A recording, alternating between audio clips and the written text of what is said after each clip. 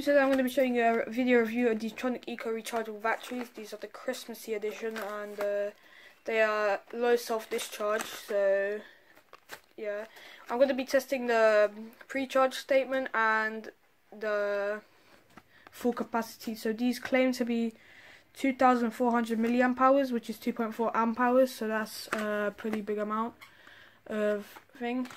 Close to the inner loops, so yeah. So this is my capacity measuring device. It's it looks kind of messy, but this is how you test batteries. So you insert them into one of these slots and it will measure the capacity. If you hear my birds in the background, I tried my best to cover them up, but they still are chirping. So let me open this from the packet. Oh, come on. There we go. I will take two out. Okay, so now I'm going to compare the weight of them compared to the Tronic.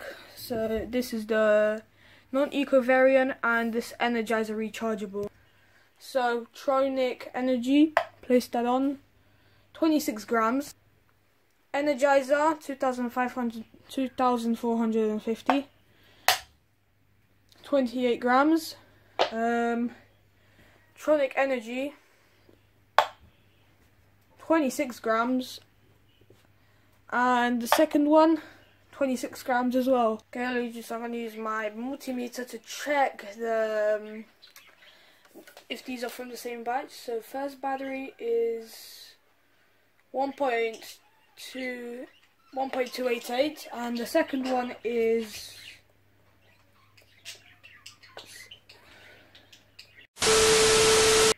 the second one is 1.288 and the same, so these are very similar to each other.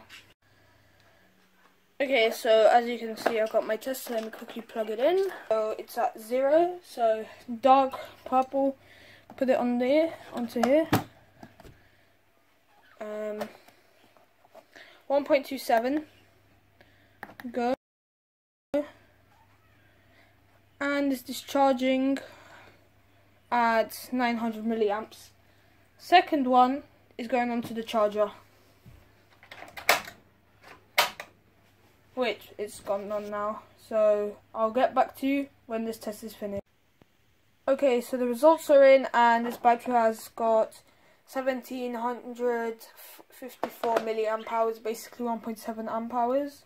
So that's pretty good. Let me get my other battery. Okay, so now I'm just going to insert the cell in. There we go. Make sure that it's making good contact. And make it stop at 0.7. And start. Okay, so now you can see it's drawing 1.2 amps. As this is the resistive load, so it's going to change, but alright. So, see you when the results of it done. I mean, here. Okay, see you. Alright, so the results are in. As you can see, it's 2,134 milliamp hours, which is unacceptable because I've been using Tronic batteries, and even an older one can do better than that. Well, probably cyclic use will improve its performance, but